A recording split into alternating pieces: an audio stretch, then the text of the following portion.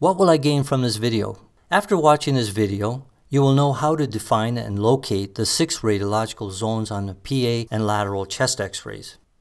The concept of radiological zones is introduced to facilitate discussion about anatomy in general terms, while you're learning how to accurately localize pathology to specific anatomical structures. The radiological zones are used to describe anatomical areas. As you develop a better understanding of the radiological anatomy of the chest, you will gradually move away from the description of radiological zones to description of the specific anatomy.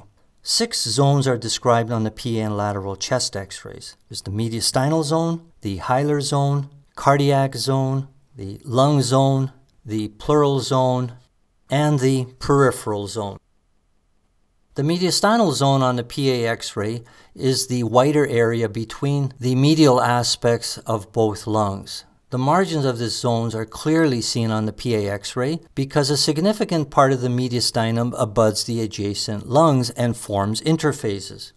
On the lateral x-ray, the mediastinal zone covers the same area as the pleura and lung zones from the front of the thorax to the back and from the top to the bottom.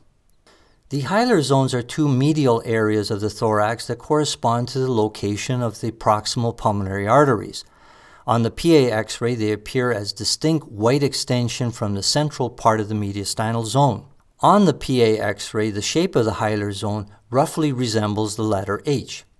On the lateral x-ray, the hilar zone lies centrally within the thorax and contributes to the whiteness that we see adjacent to the lower trachea and the carina.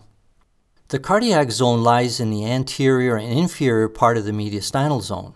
On both the PA and lateral x-rays, the outer edge of the zones are formed by the heart, pericardium, and mediastinal fat. The specific heart chambers that contribute to the visible edges will be discussed in a future presentation on the heart.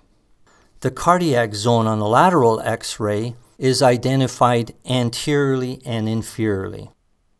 The lung zone is the area in the thorax that contains the lungs and corresponds to the air-filled region between the ribs and the mediastinum medially. On the PA x-ray, the lung zone will have lateral, medial, superior, and inferior borders. On the lateral x-ray, the lung zone has anterior, posterior, superior, and inferior borders. The lung zone occupies a large percentage of the thorax. Because of the close relationship of the pleura to the lungs, the pleural zone roughly corresponds to the lung zone on the PA and on the lateral x-ray.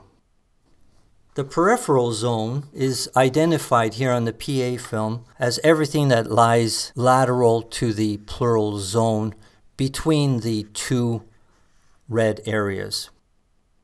Similarly, on the lateral view, the peripheral zone represents all of the structures that lie lateral to the pleural edge. The reason the concept of zones is being discussed is because of the overlap of the zones anatomically. When we think that an abnormality may lie within the lungs, it may actually lie within the pleura or may lie within the chest wall. It is important to remember this overlap. On the lateral view, the overlap is even more complex because the mediastinal, the pleural, and lung zones overlap completely. One of the keys to identification of specific anatomical structures in the chest is through the recognition of important landmarks.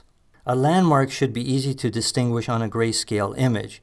It should be easy to identify and should have consistent features. An anatomical structure that meets these criteria is the trachea. Other useful landmarks that we will discuss in further presentations are the 4th thoracic vertebral body, the carina, the domes of the diaphragms, and the top of the aortic arch. In summary, using the concept of radiological zones helps in localization of pathology. Always consider the path of the X-ray beam through the chest and all the structures the X-ray beam encounters. Don't jump to conclusions regarding localization. So I hope you liked this video. Absolutely make sure to check out the course this video was taken from and to register for a free trial account which will give you access to selected chapters of the course. If you want to learn how Medmastery can help you become a great clinician, make sure to watch the About Medmastery video.